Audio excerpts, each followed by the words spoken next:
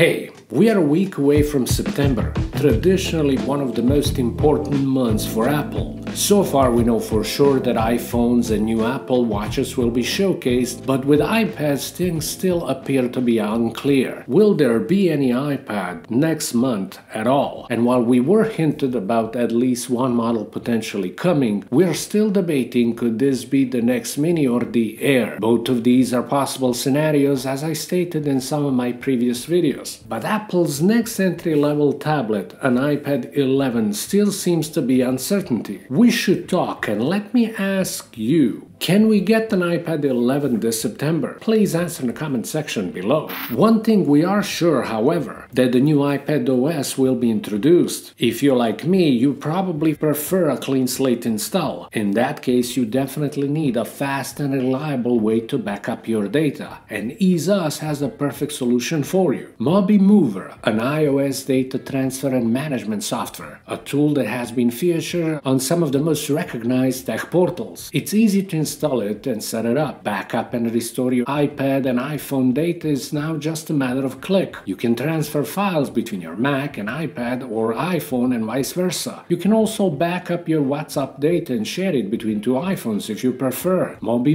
even goes beyond. It allows you to quickly convert high-efficiency image format to JPEG, videos to MP3, and even download videos from multiple platforms. But that's not all. EaseUS offers huge variety of useful software tools. This promo, for example, has been recorded by the Rec Expert Screen Recorder. Make sure you check everything out. Click on the link in the description and in a pinned comment. Now let's go.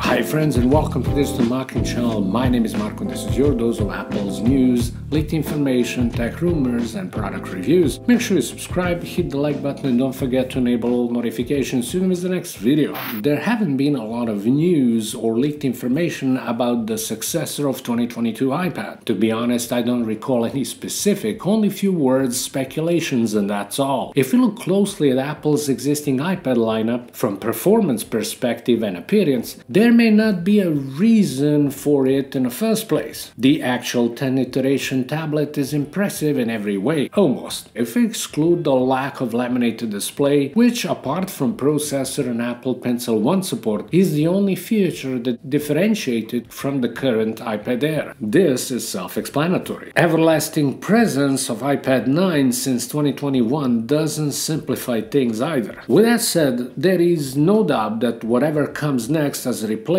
for 10 Gen will not bring some design refinements, considering that this product line has inherited just 1 year ago. The bigger concern for the consumers would be possible display lamination, but for now it appears it's not happening. A14 Bionic, which is at the core of 2022 iPad, is still a powerful animal, and if we do get its successor this year, we could hope for A15, which for majority of average users will not mean a lot. Both forward-facing and camera on the back will surely remain identical, and no, I don't believe you should expect sudden support for Apple Pencil Generation 2, because sadly, it is still early for something like that to happen, at least according to Apple standards. Going back to the principal question of this video, will there be an entry-level iPad this year? Well, none of the information out there suggests sufficient for us to suspect, at least. Historically speaking, Cupertino's giant has been fairly consistent in the release cycle of the standard iPad ever since 2017. Just by looking at that stats can make you feel optimistic about its potential arrival. But between 2012 and 2016 there was no budget iPad at all. The difference, however, in that time,